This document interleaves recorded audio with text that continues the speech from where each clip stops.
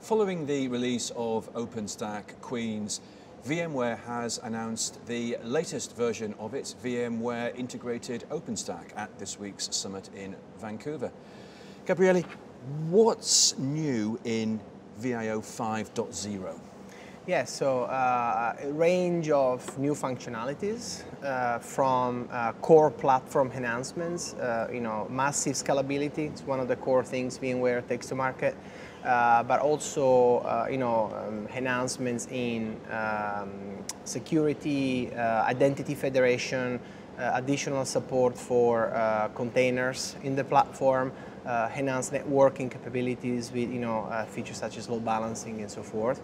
And also, of course, some premium features for telco service providers, specifically, focusing on performance and so forth. So I would say a range of different things across the board, and also one very important thing, something that we call VIO in a box. So a way to actually run in compact mode to address some of the new edge use cases. And what do you mean by compact mode? Is this where you've got limited space and resources? Yeah, exactly. So it's not just about footprint, but it's also a way to being able to have a very quick and easy install, but also shrink wrapped into a smaller footprint. Yeah. Great. Now, OpenStack has developed really rapidly. What's significant about the Queens release? Yeah, I would say Queens is evolution of existing OpenStack distribution. Some of the core capabilities, for example, support for GPU. There's a lot of discussions right now in Israel how to support analytics and AI and so forth. I would say finally we start to see some new toolings. For example, Queens introduces a concept of templating, and which is especially important in a telco environment if you look at VNF onboarding and the ability to actually replicate in a more easy way some of these processes. Well, it brings me to my next point, and that is, what are the specific telco requirements for OpenStack that may not be the same for your average enterprise user?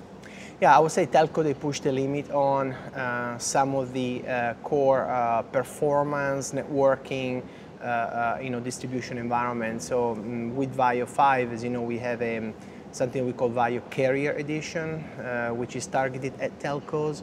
In fact, one of the most significant new features that we're introducing here is support for intensive data plane workloads. So support for new DPDK-based, enhanced virtual switch. We are also introducing something that we call elastic multi-tenancy. Telcos have a focused need based on ETSI architecture and so forth of deploying VNF in a tenant-based environment with resource reservation and so forth. So we actually allowing not only multi-tenancy in VIO, but we are now allowing an elasticity, so be able to basically scale these network workloads based on traffic conditions.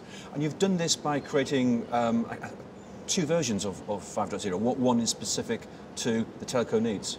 Yeah, so the base version of VIO, we call it VIO Data Center Edition, and then the telco edition, if you will, we call it Carrier Edition, is actually a superset.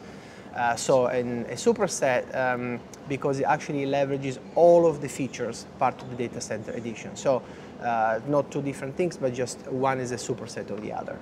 Now, why are telcos continuing this move and evolution towards virtualization when you look at some of these open source events and the word of the day is containers? We're all talking about containers now. Yeah. Well, I think it's a long road, right?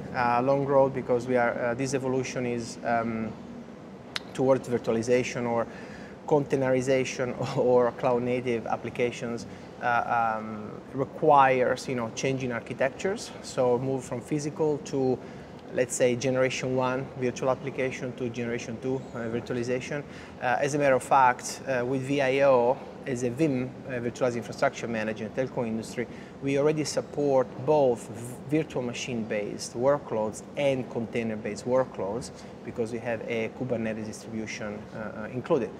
So as you see, we are actually adapting to the evolution of the market, but this is not going to be a 1.0 or a quick jump. I think for the foreseeable future, we'll see a mix of physical network function, virtualized network function through virtual machine, virtualized network function repackaged in containers, and virtualized network functions re-architected or refactored in a cloud-native way. So for those telcos who like what they see in VAIO 5.0 but are using another vendor's distro of OpenStack, how can they transition? Is it how complicated is the move? Yeah, I think first of all, we're actually ready in a set of toolings to ease transition from distribution to distribution, but also we are ready in a set of tooling to ease transition and migration from private cloud to hybrid or public cloud environments as well. The question becomes, how is one architecture versus the other? So we can't superficially say you can migrate from here to there.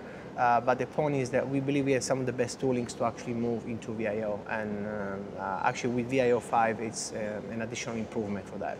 Great. Gabriele, thanks for joining us on TelecomTV today. Thanks.